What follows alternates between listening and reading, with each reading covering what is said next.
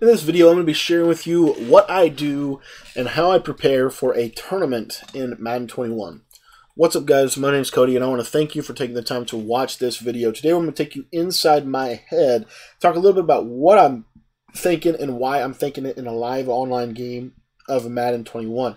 Now, I am only playing Regs this week, and the reason why is because I qualified for the Madden Classic, and I have to lock in. I have to get better. I have a lot of things that I have to improve on if I'm going to be able to be competitive this coming weekend. So, for those of you that are new to the channel, make sure to subscribe. If you haven't subscribed yet, it's completely free, and the reason why you should subscribe, in essence, is because my channel is designed to help you become a better player, right? We try to coach, try to help teach, try to basically grow with you, though, to be honest, because I don't know everything by any means. Like, I don't know everything about this game.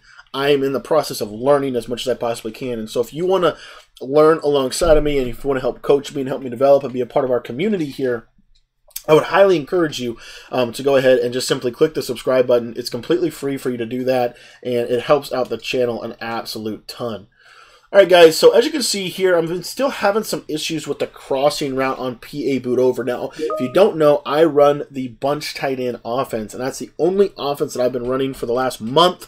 And the reason why I like it so much is because it is a return to simplicity for me, right? The bunch is, it looks exactly the same every time. I don't have to do flipping or any of that stuff. Like, I can do that stuff, but I don't have to for the offense to be successful and effective. And I actually really like that. The reason why is because I am a player. The way that I play the game, I'm almost like a computer, right? I have to, I'm going to read it exactly the same every single time. I'm not great at freestyling. I'm not great at just coming out and throwing a slant here and a drag here and being able to read that very well. For me to be able to be very effective as far as reading the defense goes, I have to have a commitment to simplicity in terms of my game planning. So that's part of the reason as to why I have been running the bunch tight end, because it's very simple. You're basically going to run about 3 to 5 plays consistently, and as long as you can execute and read them, you're going to be very effective. So anyways, that's what I'm doing on offense. On defense, I'm still in the 3-5 wide. I think the 3-5 wide is the best defense in the entire game. I don't think it's even close right now. 3-5 normal is also really, really good, and I have a full ebook on how to basically use both of those defenses in my how to use those defenses. That link's in the description.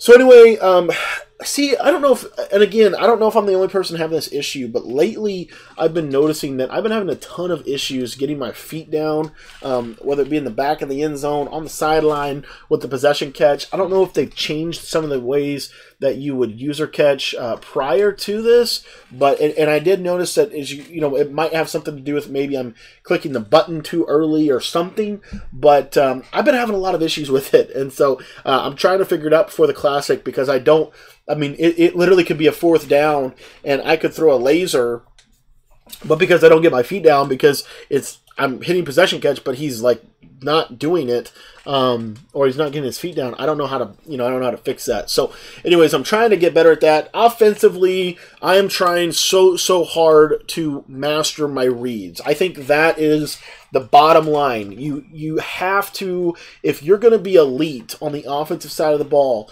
you have to master your progressions. Because I'm telling you, defense is going to leave something open against bunch tight end. It's hard to cover everything that bunch tight end has to offer. So there's going to be something open. The question is, can I read it under pressure? Can I get the ball out quick enough? Those are the primary questions that I'm trying to work through on offense. Obviously, right there, we had a fairly decent drive. Now, on defense, we're actually working on our cover 4 match defense, cover 4 quarters style of defense. And I'm actually really excited because it looks like we're about to go up against some I-form close and some power O action. So we'll see. Now, the reason I like the cover 4, part of why I really, really like this defense also is both safeties are in the run fit. Meaning, what that's going to mean is they're going to shoot down on power O's and stretches and things like that. So if we can stop the pass with this, and you see here, it looks like he's going to go to some trips tight end. So I'm actually really excited because trips tight end is one of the formations that I'm actually concerned about heading into the Madden Classic. It's obviously a very effective formation, and so anyways, we're going to try to take care of it here with this defense. But let's see here. I'm going to man up, and I love this man coverage assignment here. Now, as far as 3-recking, I've actually not been 3-recking at all out of quarters lately. I've just kind of been saying I'm going to rob the middle of the field and just do it like that. And parry, and that's, man, that's about as bad of stick work as you could possibly get. That should have been an interception. Can't be mad at the defense for that one. That's entirely my fault. I've been having some issues with my controller, and I know it sounds like an excuse, but I actually have been, for whatever reason, and I'm going to probably have to go buy a new controller before Saturday.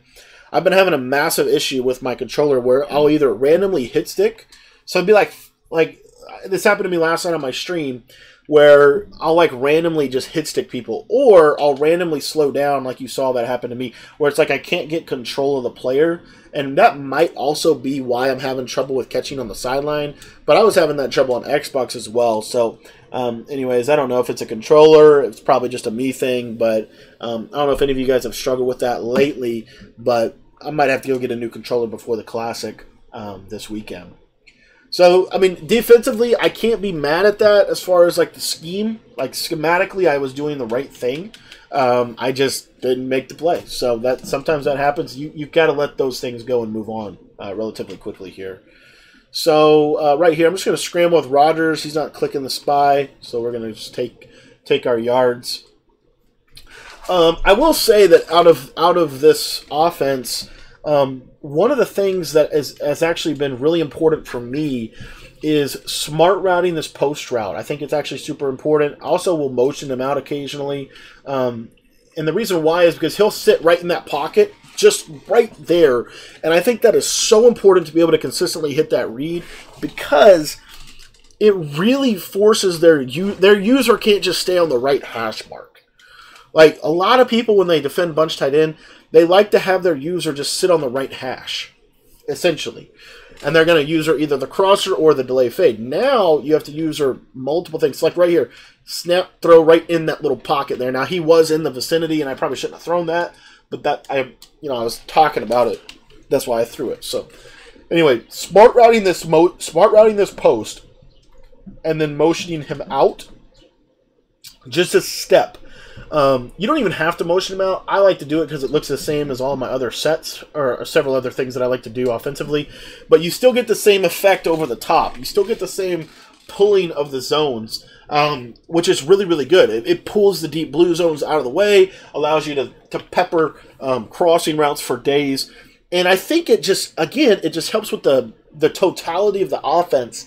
One of the things, and I got to pull this up on my computer here so I can give you an accurate quote here on this.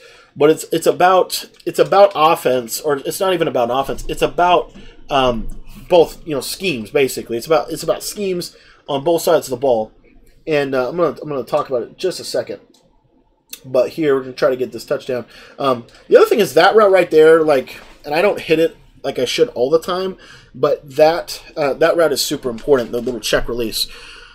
But this is a quote, and I got this from Zan. He says that game plans are full schemes with personnel, audibles, and specific situational setups from a formation or group of formations. I love that definition. And then he goes on to say that when you, and I'll talk about the rest of it after this play here. And that route right there is one of the most important routes in this offense, that streak. But anyway, it says, when you run a game plan, you are getting a group of setups that provide a similar pre-snap look to your opponent, but still possess ways to attack anything thrown your way on both the offensive side of the ball and the defensive side of the ball without giving your opponent an easy read or an easy tell. I think that is a huge statement. The ability to disguise your intent is the biggest key when running a scheme. So I'm a big fan of Zan. I'm a huge, huge fan of Zan. I love learning from him, and I think that's a great way to sum it up. I mean, I think that's a great way to sum it up. And what he talks about is, I tried to find the words to express this, and I feel like that sentence really does. But it's all about how you want to make everything look the same. You want to make everything look the same, but you want it to be able to do different things behind it. So that's the same theory with our offense, with our defense, with everything that we do. So anyways, that's a little bit about that as we're going to dive into the defense of the ball. But that motion out of that far outside receiver just by a couple snaps is they're gonna have to at least think you could run mesh or tight end corner or curl flat corner or any of those sets. So, anyways. All right, so it looks like he's going to go into strong close. I'm actually really excited to play this because I've been having some issues with it from this defense. And that's the reason why man align drives me insane. That right there is the reason why man align drives me insane. And I'm trying to test out the man align. I know man align works well against like trips, tight end, and things like that. I don't know how it works against like stuff like this. So we're going to find out. So here's the quarters. We got that guy taken care of. The left side. I don't think he can beat us anything over there. Post route. Post route. There it is. Fumble. Get the ball. Get the ball. Good job. Good job, defense. So strong close. One of the other things that it does really, really well is it has a couple good. Now this defense, this formation right here, gives me all kinds of problems. So I don't know. We'll see how this works. I would never, ever, ever, ever, ever see that corner right there. That's the route. And he got me again, man. That's the route that drives me insane from tight. It beats. I don't know why that route works so well, because I don't even think it's that good of a route. But for whatever reason, it gives me so much trouble. Let's try this against you. I think this is U-trips right here. So curl, that's mine. We'll take that back for 6. Go for 6, Savage. Savage is a freaking savage, man. He is a savage, man. I love using him. If he was like a few inches taller, like I think it would make a big difference. Anyway, we're gonna go to inside switch now. I've been kind of changing how I run this play. And I don't know if it's for the better or the worse. We'll see. But I've been using this streak to Devontae. It's a really good match coverage beater. Like, if they're running a lot of match coverage on you, and they're not making the proper adjustments, they can leave themselves very vulnerable to that. This tight end corner setup is one of my favorites right now. It's just a simple curl flat. You've got but if you motion Austin out, it's a similar streak to mesh. As you can see right there, the tight end streak pulls everything out of the way and allows you to easily just kind of pop those reads in there for you. Now, I've been trying to learn a little bit about goal line. I feel like my biggest weakness on offense is my red zone. And I honestly think that's probably true for a lot of players. I think that red zone offense is really hard in this game. And so, you know, it is what it is. I've actually been testing out this blunt dive here, and we'll see how this works. But basically, I'm going to playmaker right. So essentially, it's like an inside zone split. But Irving should take the user, and of course, he doesn't. I was hoping he would, but he didn't. All right, we're going to go to strong or I-form wing stretch in this situation. And wow, Jones just made a great play. Now, the other thing that you have to remember is Davante Adams has an ability called Red Zone Threat. And essentially what that means is, and of course I don't even have him in the game, but he will get like great, and that's just terrible offense by me. I didn't have Davante Adams in the game, number one. Number two, I didn't highball it. So, but that route on PA slide, it gets in the back of the end zone really well. So that was why I was trying to do that. Okay. Okay, no, don't snap it, don't snap it. No, dang it, I wasn't ready. That's not fair, man. Ugh. Gosh dang it. Good route. That route right there is the one route that I'm scared to death to defend. Because to me, if you run gun tight and you run that route to the wide side of the field, praise God he missed a kick. If you run that to the wide side of the field, and you have if that's Davante Adams, I feel like that's a really hard route to stop. Like it's not curl flat corner, so it's not the same type of thing. It's also I don't know why cover 4 quarters struggles so much against that. I think it's because it's I don't know. I don't know why that struggles so much. I got to practice that. I haven't tested a ton of stuff. I don't see a lot of gun tight either. Like I see it like once every maybe 50 games. I'll see someone run gun tight.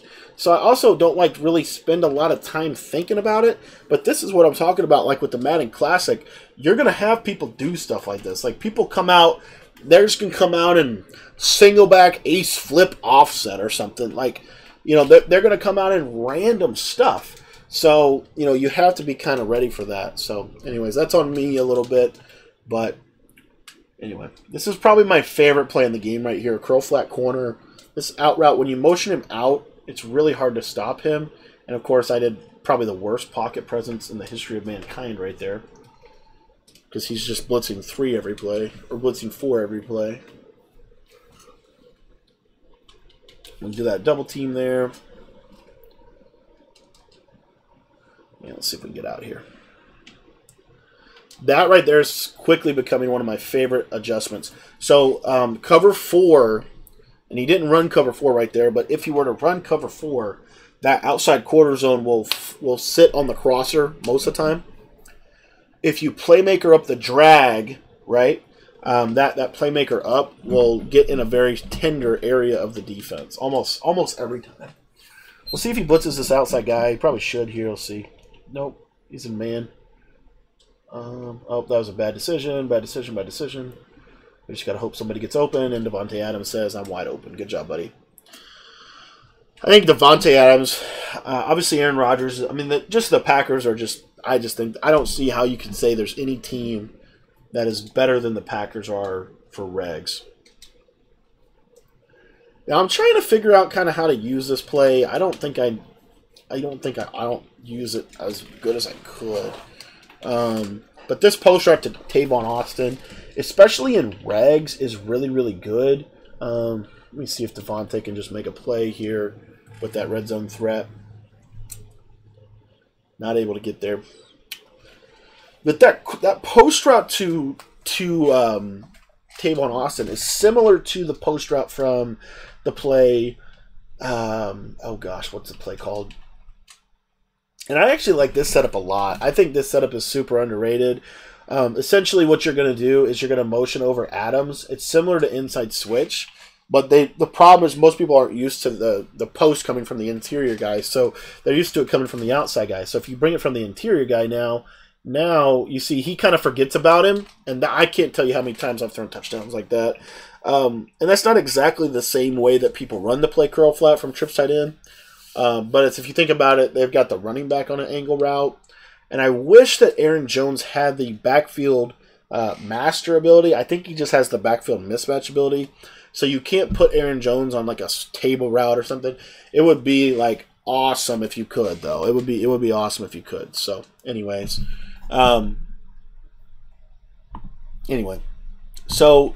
my point in saying all that is to say that, you know, you're going to face stuff that you've never faced before in the Classic. It's almost guaranteed that's going to happen. I mean, I think I was watching a video on YouTube where Zan played one of the most toxic schemes I've ever seen. It's just pistol, and it's just we're just running with Lamar Jackson every play, right? And I didn't get the chance to watch the whole video yet. I haven't had enough time, but I just saw that was initially what had happened. Now I feel like my defense for gun bunch is really, really good right now. So hopefully I'm not blowing smoke, but I think this bunch D is really, really good. Let's see. Yeah, we're taking everything away, man. Everything is bagged. Yeah, I think my bunch D is good, at least right now. I'm feeling really good about gun bunch. I'm feeling decent about trips tight end. I'm feeling terrible about I just got to watch for a streak. Go get him, sack him, fumble, something. I'm feeling really good about gun bunch. I'm feeling really good about trips. I'm feeling terrible about gun tight. I haven't practiced it, and that's why, you know, gun tight could be problematic for me.